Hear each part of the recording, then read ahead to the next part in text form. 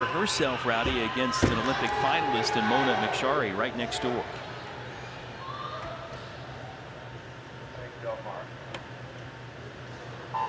It's been a strange year for the 100 breaststroke on the women's side. It's not as bad as the crypto collapse this year, but boy, it came crashing down to earth. I mean, 105.93 won the world title this year. That would have been 5th at the Olympics just a year earlier. Heck, that would have been 5th at the Olympic trials for the United States last summer in 2021. So I don't know what happened this year in the 100 breaststroke, but the times were not good. The races were great. We called a couple great races at World, but times, the clock, it was not very good. Benedetta Pilano, the young Italian, able to take that world title. McSharry right now with the advantage, but Miranda Tucker giving chase alongside for the 25-year-old. Yeah, Tucker comes in with the best time of 107.2, so this is really good for her to be pushed along to go a really quick time. Not sure she's going to be able to go a best time, but still pretty quick going out.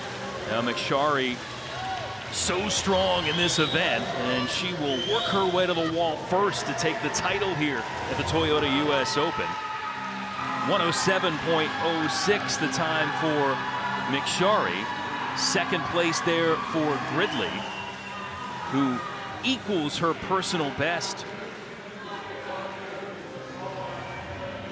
35.5. I mean, she's quickest going out, quickest coming back. One of the big reasons why Ireland won that medley relay earlier in the meet was because of that spectacular breaststroke leg, and she's doing it right here in the individual event.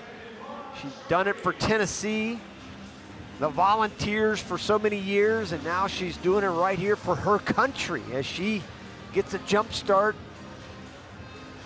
for Paris in 2024, right here with a big victory at 107 flat, just miss breaking 107. Off her best time, but she's got to be happy with that. Big win for her.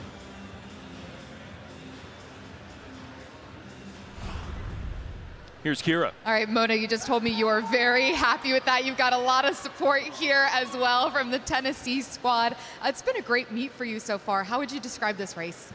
It was really great. You know, I wanted to go out hard and see if I could hold it coming home, and it just shows that training's working right now, and I'm glad that we were able to throw down a 107 low. Was great.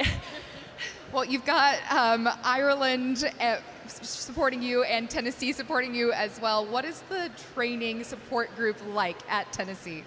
Oh, it's amazing. It's the best training, personally, I would say. It's great, you know, we push each other every day. We're really competitive, and we all love each other, and, you know, there's no better environment to try and get better in. Congratulations. Thank you.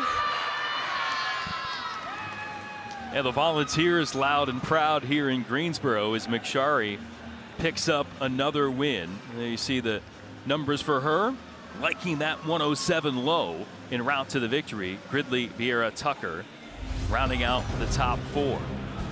Well, the Irish woman making a home there in volunteer country in Tennessee.